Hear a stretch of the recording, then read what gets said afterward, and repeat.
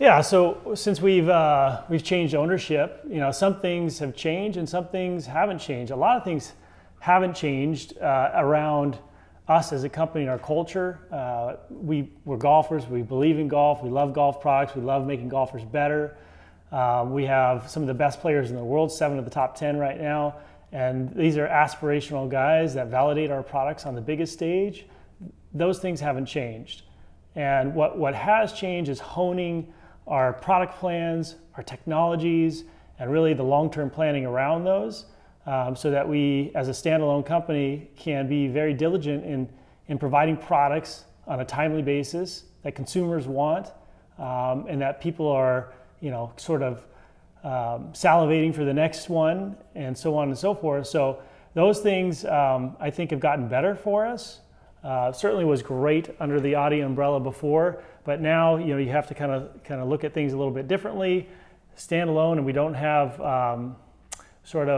we're not doing those things in unison with Audi at the same time. So that mentality changes a little bit. But otherwise, we get here, the camaraderie around the group, the talk about golf and golf equipment hasn't changed. We love what we do. We love making great products.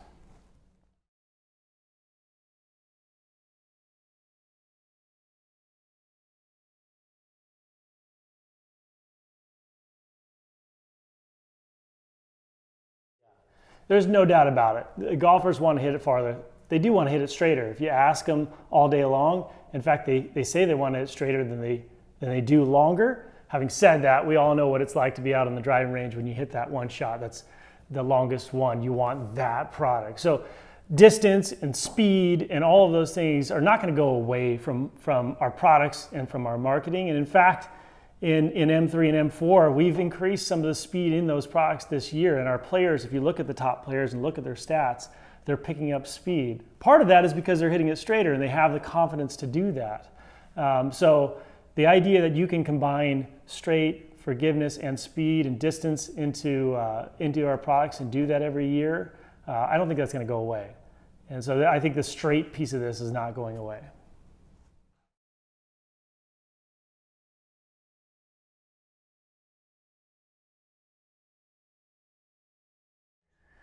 Well, I could tell you, if I could take every person that's on your site and bring him into these doors and live the life of creating better products on a daily basis, even for an hour, to feel the passion on every person trying to grind away for that extra bit that separates us from everybody else.